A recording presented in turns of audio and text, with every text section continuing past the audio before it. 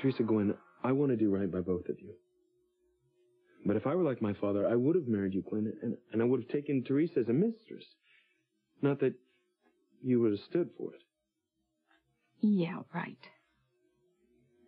Something in me refuses to be like my father. Maybe it's my mother's genes driving me. What about those papers I found, Mama? They prove that Ethan is Saint Bennett's son. Ethan, what if you weren't a Crane?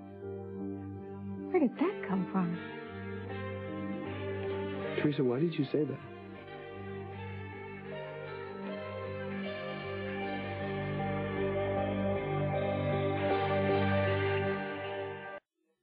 I asked because Ethan... No, Ethan, Teresa's just trying to confuse the issue. You are a Crane through and through.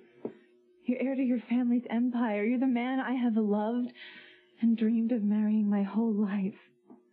And in spite of everything, I still do. Oh, good job, Gwen. The perfect blend between passion and pleading. Gwen's right about me being a Crane. I mean, it's who I am. It's how I see the world. I mean, I don't approve of a thing my father says or does. But I'm a Crane and I'm proud of. And you should be. Even the Cranes are a great family. And they're respected and admired throughout the world. I mean, people would give anything, do anything to become a Crane. I mean, you know that more than anyone, don't you, Teresa? I mean, you've done everything you possibly could to snag Ethan. Careful, Gwen. You want to keep Ethan feeling sorry for you. Oh, I'm sorry. I'm sorry. I didn't mean to attack Teresa like that, Ethan. I'm just so upset.